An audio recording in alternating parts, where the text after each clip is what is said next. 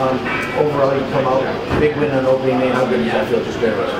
It feels fantastic.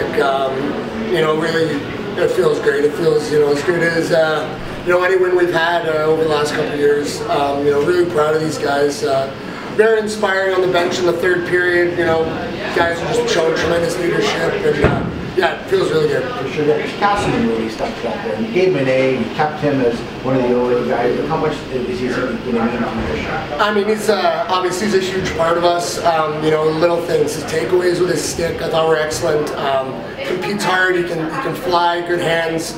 I thought Tim, Tomo, and Sopo were really stirred the drink for us.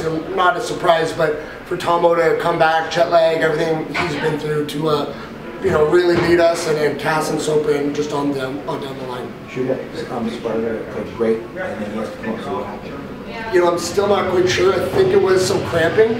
I'm not 100% sure, but boy, did Christian ever look great. Yeah. And then Tucker to come in. I mean, once you guys get to know Tucker, you'll see his personality. Nothing rattles him, but just a fantastic performance by our goaltenders. I mean, there are times where we were kind of scrambling a little bit on our end, but our goalies, really stood tall, gave the whole team a lot of confidence.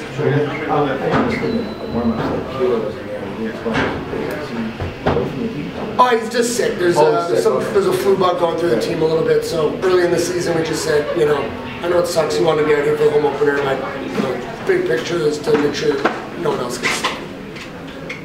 Was there pressure on the team coming in and opening at home, and how did the coaches try to depress that pressure? I think we certainly didn't feel too much pressure. Obviously, you want to get the first win out of the way as soon as possible, but. I don't think there really was much pressure. I think no one really expects much of us. We're just going to work hard, and we got a lot of underrated players, and people want to sleep on us. That's fine. Well, thanks.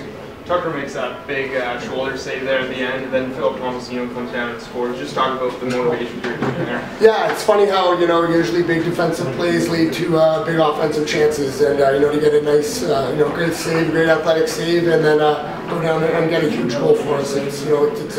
We're one big chain, one big team. Everyone needs to be pulling and doing their jobs. Can't cheat one side of the game, and it's crazy how when you pay attention to defense and the details and things like that, how the offense comes for you. Thanks, Bill. Yeah.